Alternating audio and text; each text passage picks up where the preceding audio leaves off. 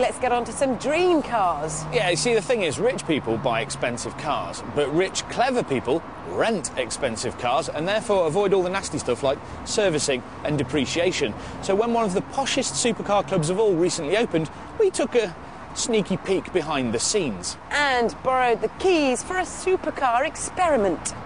Last year, it was announced that city bonuses reached a record £14 billion. Some of the complete and utter bankers spent some money on property, some bought a yacht. But a handful of the city slickers clubbed together and bought a load of supercars. Here in the heart of London's fashionable Knightsbridge is the so-called clubhouse of the Segrave Club. The place where you can hire those supercars from. Named after Sir Henry Segrave, the first man ever to drive at 200 miles an hour, it's based at a former Maybach dealership. Normally closed to non-members, they've let us in so we can show you what the country's most exclusive car club is all about.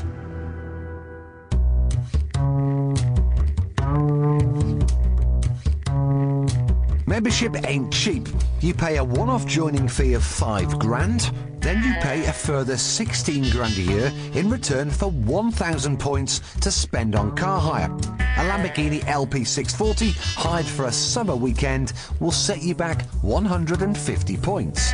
A Bentley Continental hired on a February weekday, well, that's only 9 points. So, let's assume you've had a good year and you want to join. The most important question is this. When it comes to turning heads, where are your points best spent? We asked for the keys to the most expensive 3 cars so we could conduct a social experiment. Is it the McLaren Mercedes SLR, the Porsche Carrera GT, or the Lamborghini LP640 that causes the most attention? We park each car for 10 minutes, retire to a safe distance, and then count how many people check it out.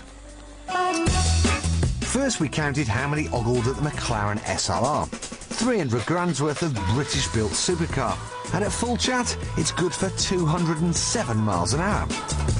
In 10 minutes, 19 people turned their heads. Could the others beat that? Next we tried the Porsche Carrera GT. Another £300,000 supercar. It's marginally slower than the SLR, 62, takes 3.9 seconds, and a top speed of 205.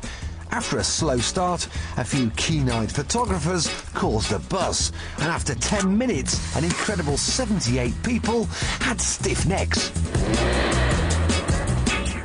And finally, the Lamborghini LP640, a very affordable car at £200,000. It's the cheapest of our trio, but with a top speed of 210, it's also the fastest. But is this the best car for turning heads? In slate grey, it looks every inch a stealth fighter and attracted admiring glances from almost everyone who went past. In fact, some couldn't even walk past. They just stopped and stared. After 10 minutes, we got up to 84, and that's without counting everyone that had gathered behind us. So, if you want to hire a fast car but also fancy the quiet life, the SLR is the supercar for you. But if you want to look like Mr. Big Shot, get the Lambo.